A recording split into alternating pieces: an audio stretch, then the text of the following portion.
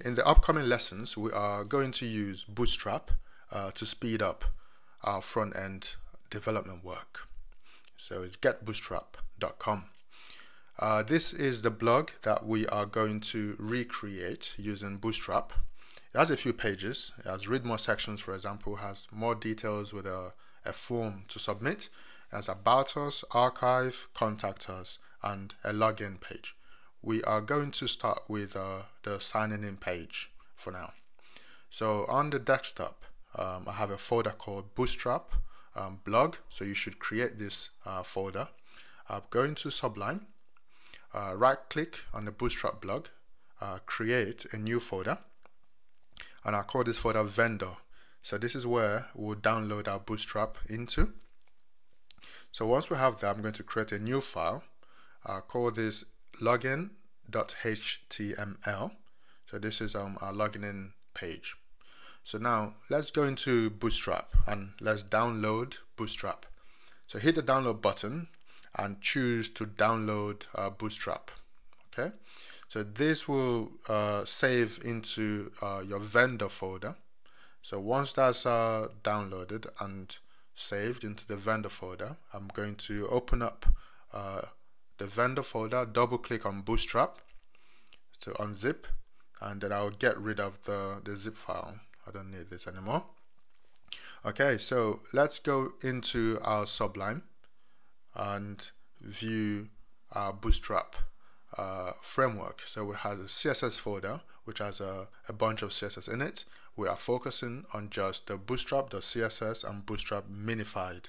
So the minified Bootstrap is written all in one line and the white spaces are deleted. So this is good for speed. So we are going to use the minified version because your computer reads this a lot faster than it would the other one.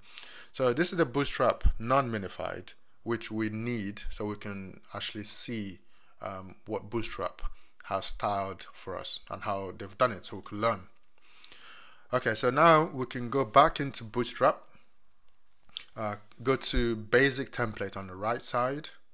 Okay, so we're going to copy this here. So right click on copy and go into our login.html and then we paste here. So every time we write our Bootstrap, this will be what we do. So let's get rid of this and then login. Okay, so this is the whole idea behind Bootstrap, to speed things up, copy and paste. So let's double click the login.html and we can see what we've done so far. Okay, so it's not quite ready yet. So if you right click and click on inspect element and then click on console, you will see that there are two error messages. So Bootstrap is trying to find our Bootstrap minified, which we haven't specified where it is. So let's do that now. So I'm going to say look in Bootstrap 332, okay, distribution, and within that we have our CSS folder. Okay, so that's what we're saying here.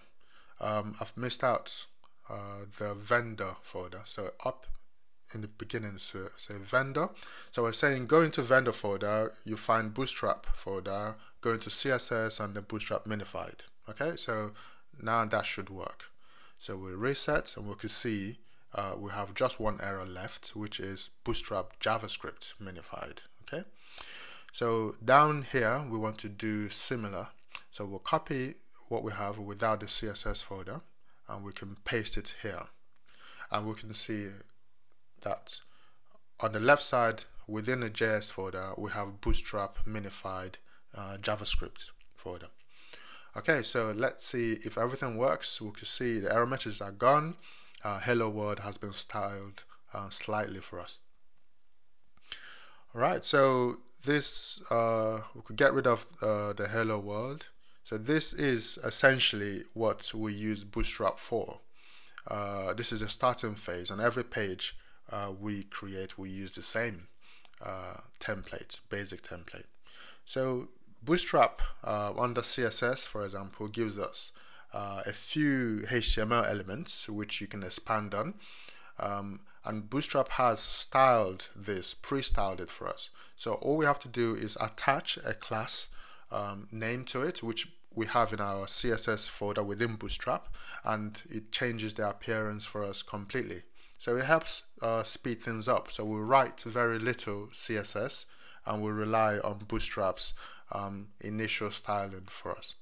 So this is where we'll stop in this lesson, and I'll see you in the next lesson, and we'll start building the blog. See you there.